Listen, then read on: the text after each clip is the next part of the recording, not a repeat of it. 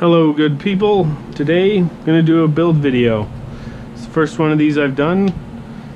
This build is going to have one goal, and that's to build a drone capable of HD recording under 250 grams. Up here in Canada, got to go under 250 grams if you want to get around a whole bunch of restrictions and regulations, so that's what we're going to do today. I've weighed everything. Hopefully this weighs in under 250 grams. It should be really tight, but I think we can pull it off. So let me run through the components I'm going to be using. iFlight IH3 frame. It's got room for a dual 20x20 stack. It should be a really nice frame if everything comes together. We'll be using a R-XSR receiver. Trying to do this to save a little bit of weight, and I don't think this is going to be a long-range build anyway with the weight restriction, so R-XSR should be just fine. The highlight of this build, we'll be trying to record in 4K here, so we've got the brand new Caddx Tarsier camera with the dual cameras on there. Pretty sweet.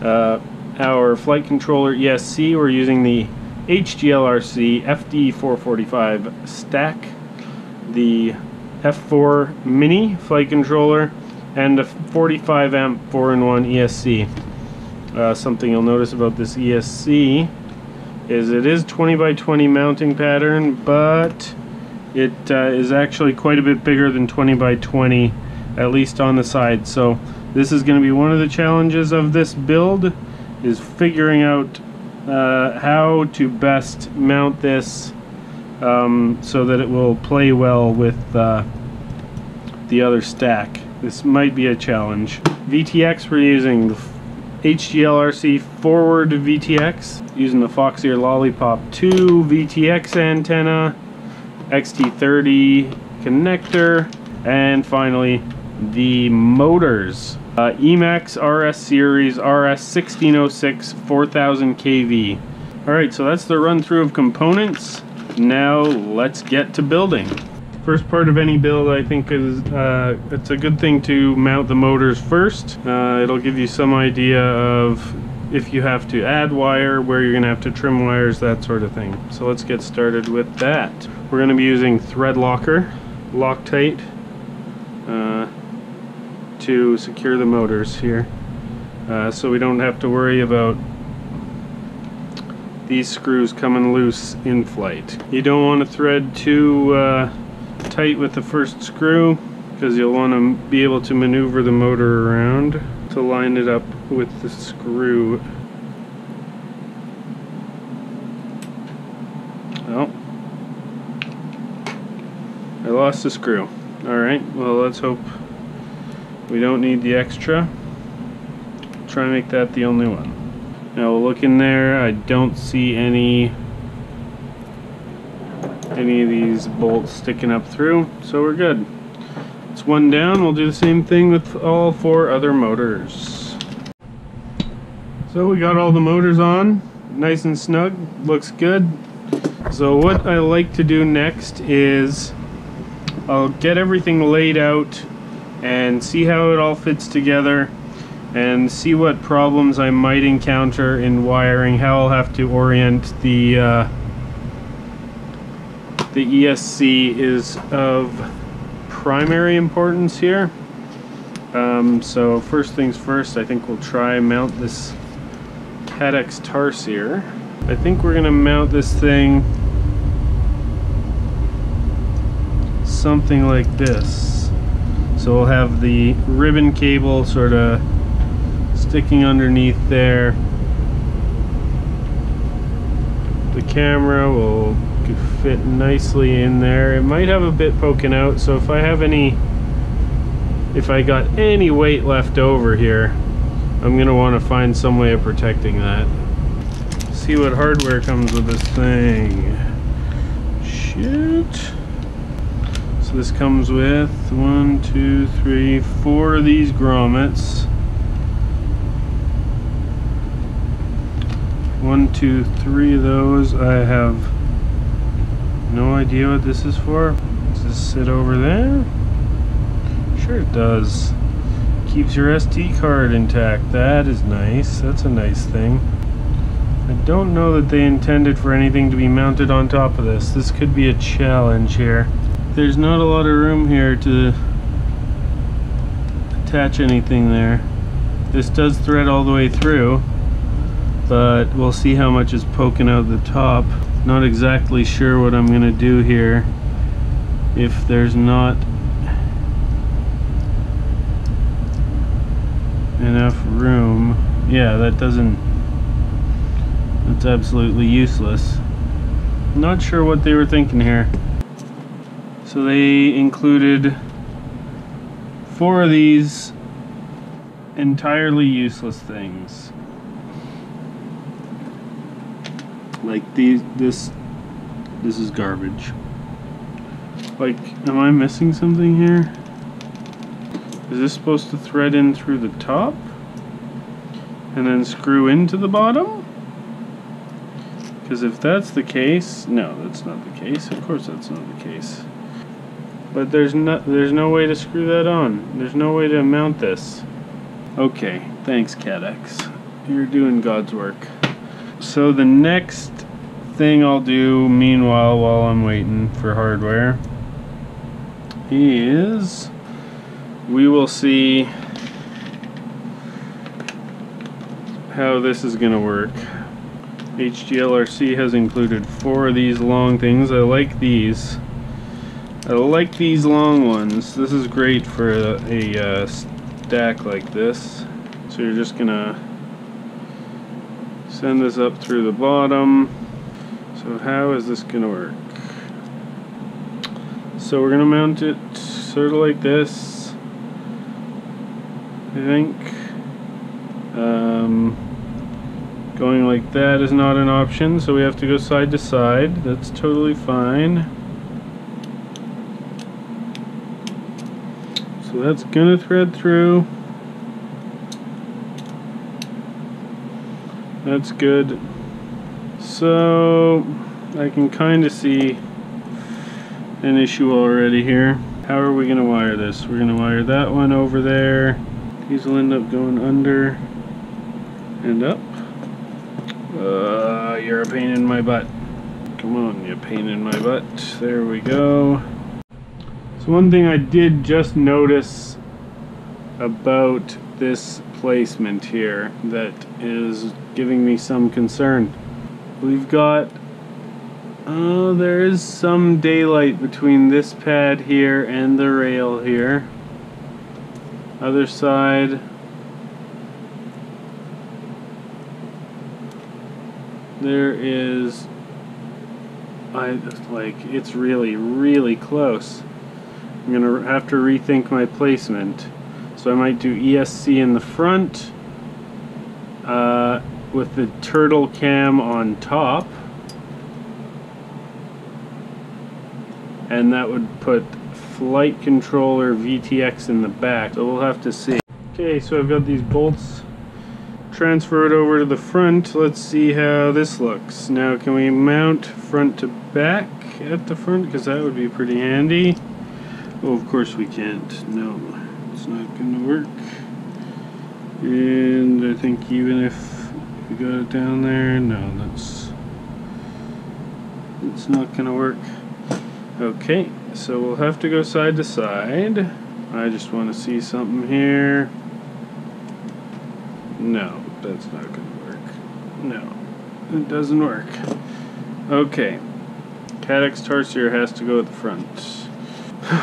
This, I can already tell, is going to be a really just a difficult build. Got to take the front end off, slide this down onto the rails and see if we can put the front end back on. It's down there.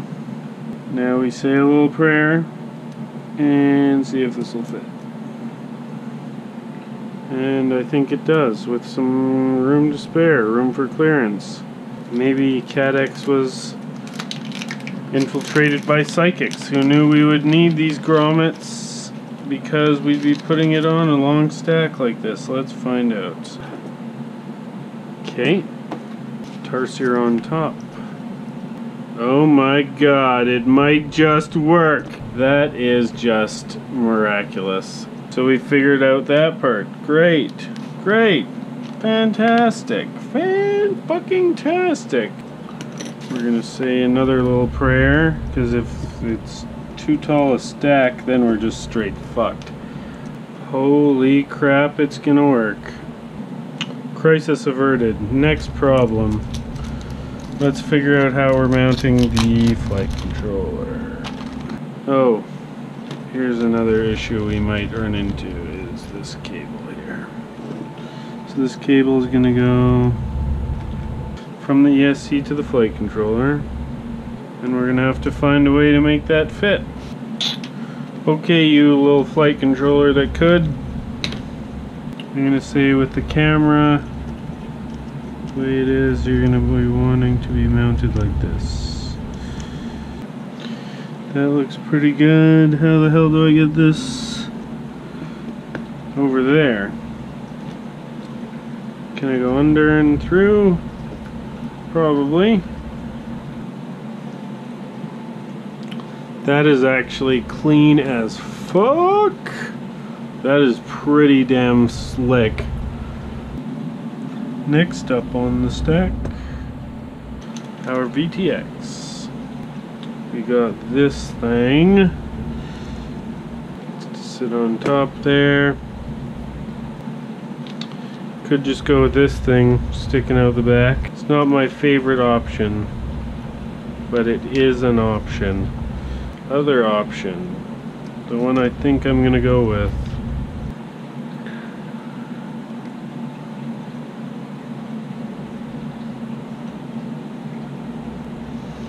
Okay, that fits. That fits. She's snug, but she fits. Okay. So we've figured out a layout for this thing. We still have to figure out where the receiver's going. This is gonna be so crammed full of shit. Holy cow. R-XSR. She's gonna go either down there, right on bottom floor. I think there's plenty of room down there for her.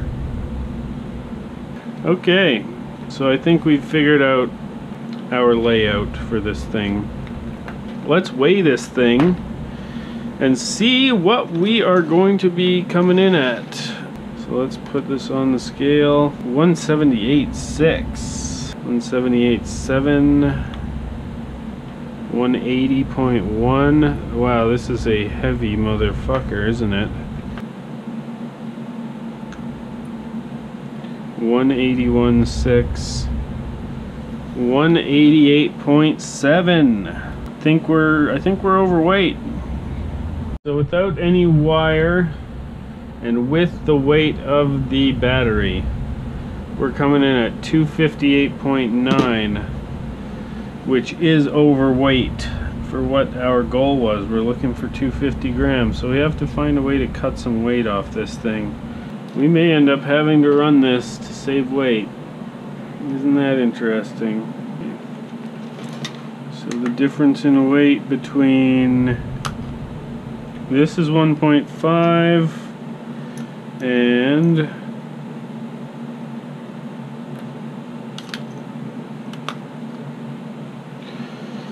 that's where we're gonna have to cut our weight. That's 10 grams difference. Sorry, lollipop. You had to go. Okay, so let's see what this thing's gonna weigh in at now. 70.2 is the weight of the battery. 77.5 plus 70.2. Holy shit. We made it, gang. 247.7. Well, I think it's doable. I would say that's doable. Alright, let's get to wiring. So we got everything disassembled. I did realize that when I was weighing stuff I forgot this. This weighs a few grams, so we're going to be pretty tight on weight. We'll probably have to remove these, but we can do that at the end at the final weigh-in. So what we're going to do now is we'll get the motors all soldered up. What I like to do is take some of this flux. We're going to put a little bit on each pad. We're going to tin all the pads, including the battery pads. We want a nice fat glob there. That looks good. Just a few quick tips for soldering here for any beginners out there. Number one, you want to start with a good solder, and leaded solder is the easiest solder to use. So get a good leaded solder. A good soldering iron is also pretty useful. Try not to cheap out on this stuff. It'll pay for itself in unbroken parts and unbroken pads. Number two would be use the right tip for the job. Whether it be a thin tip for the small pads or the flat one for the bigger pads, use the right tip for the job. Use a lot of flux when you are soldering. Flux just makes everything a lot easier. Solders do have some flux in them, but generally it's not enough to make it really smooth and glossy, give you a nice finish and a good soldering joint. Finally, do it in a well ventilated area. You don't want to be breathing in lead fumes. They are neurotoxin, so don't breathe that stuff in. Next up, I think we're going to do this bad boy.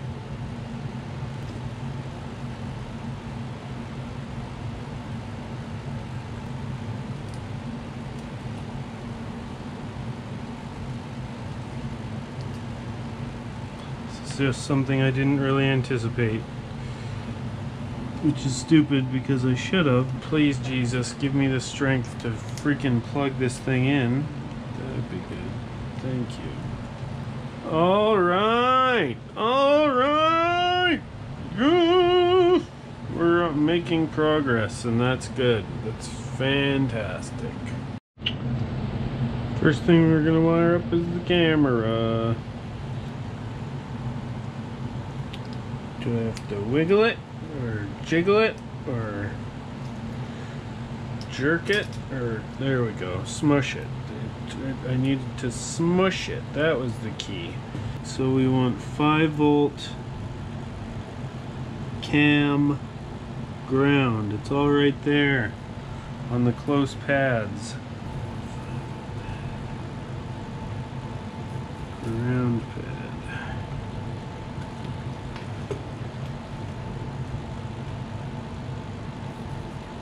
Cam pad.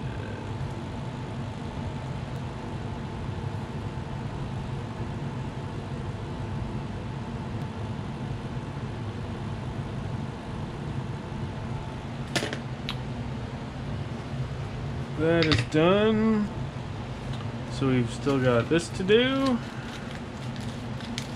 Fitting the receiver in there was a big challenge for this build. There's not a lot of room down there, and I had to pick larger pegs to make more room at the bottom, at least twice before it fit. So we'll go 5-volt ground, RX1 TX6.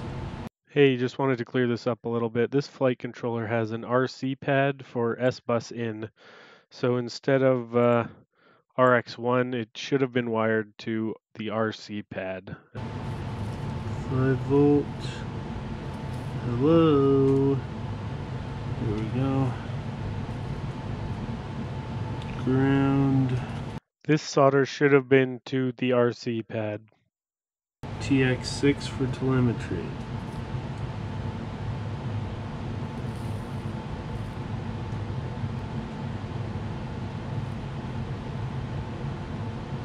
At about this time, if I had consulted this diagram up here in the corner, I would have realized that my wiring was incorrect. And you can see the RC pad there, and it wants the telemetry to go to TX1. So this was all rectified later, but at this point it gets wired incorrectly. There's telemetry.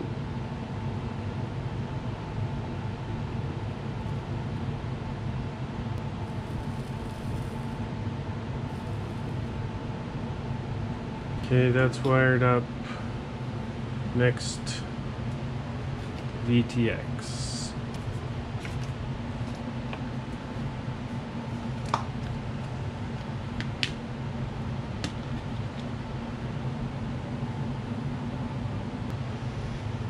So this is going on top, and it doesn't have to go far, just right underneath. Where'd my wire go that I was gonna solder? Oh, here it is. It's too late in the day, man. It's really late in the day. As it turns out, it was too late in the day. It was about 2 a.m. at this point, and I ended up fucking this up again. I wired the 5 volt to the VTX when it requires 7 to 24, I believe. So this problem plagued me for a while until I figured out what the fuck up was.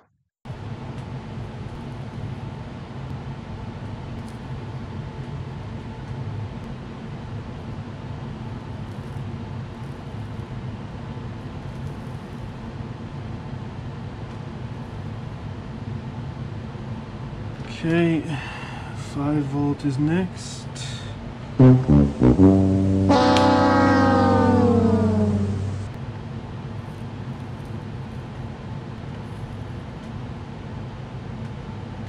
I did it! Mom, Dad, I did it! Now it's my bedtime. This just goes to show that you should really do your wiring when you're bright-eyed, not too tired, because these two fuck-ups were easily avoidable, and they took me a long time to figure out what the problem was. It's the next day, we're back, and before we plug this thing into any power, always a good idea to do a continuity test. So we're going to test continuity to ground from every pad.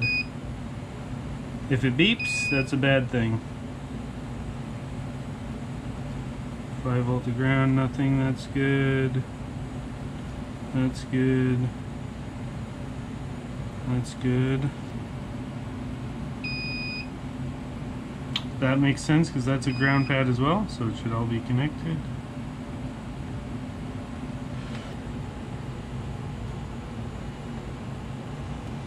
And I do think that's okay that there's a little bit of conductivity there. So first time we plug it in, smoke stopper. Oh, hey, there's still more soldering to do. We need to get the XT60 soldered on. It pretty much has no room to go anywhere but up the side. You can see what I'm doing here is I'm just laying out where I think the wire should go, mocking it up, figuring out where to cut it. If you're ever unsure, just cut a little bit long and go from there. This is always a good plan to measure your wire before you cut it.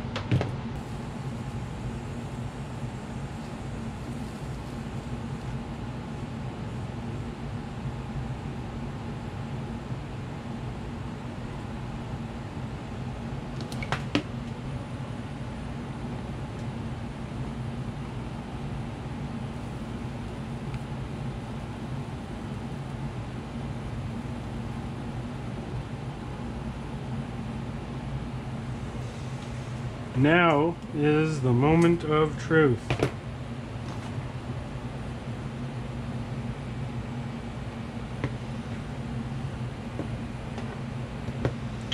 I'm going to plug this in. Here we go.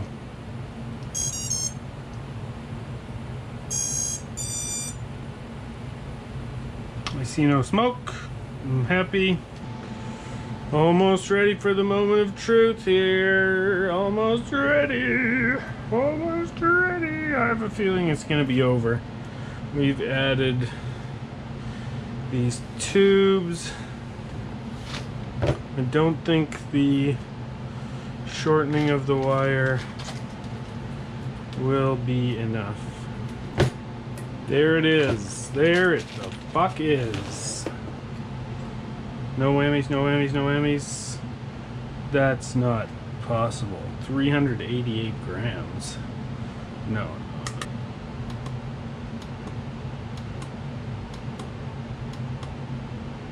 G. Oh my god, 251.3. Let's just try this again. 251.4. And where's that capacitor? What does this freaking thing weigh? 1.7. 251.5 plus 1.7 is 3.2. So if we take off all the feet, we can have a capacitor. Alright, so while no one was looking, I added a capacitor here, which was a bit of a pain. Had to desolder this, then trim that, solder it up, put that on. But anyway, and a couple strips of grip. Not the best looking job, but whatever. And now 249.9, literally as close as we can get. So I am pretty psyched about this. Looks like the build was a success. Awesome. So thanks for watching this build video. If you watched all the way through, even if you didn't, if you watched some of it, thanks a lot. Hope you learned something. And stay tuned for Maiden flight video, because I don't know, these are some beefy motors for 250 grams, and this thing is gonna rip. So stay tuned. Thanks a lot.